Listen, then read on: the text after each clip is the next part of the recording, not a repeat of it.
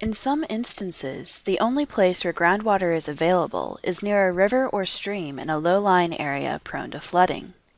Understanding your risks, if your well is flooded, is critical to protecting your family from contamination. If floodwaters overtop your well, it's best to assume your well is contaminated. Once the water recedes, you should disinfect and sample your well for bacteria before using it again. You should also inspect your wellhead to be sure no debris gets into your well. This is a particular concern if your vent screen is missing.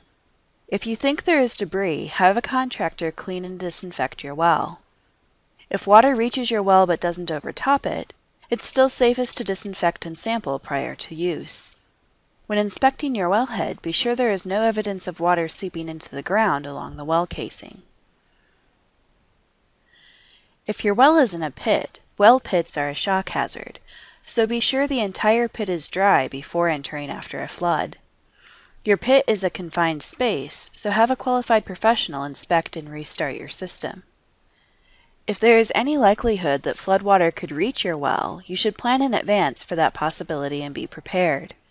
Before floodwaters reach your well, disconnect the power supply to your well to prevent any electrical damage. If your pump is above ground, like in your basement or over the well, floodwaters could short-circuit the system and even start the pump.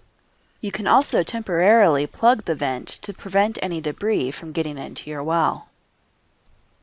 Septic systems can also be damaged or cause contamination during floods. Make sure the access points are sealed.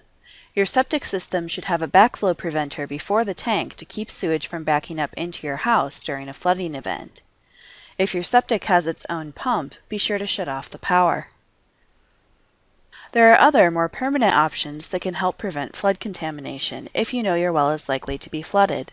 One is to have a contractor create an extension for your well to raise the pipe.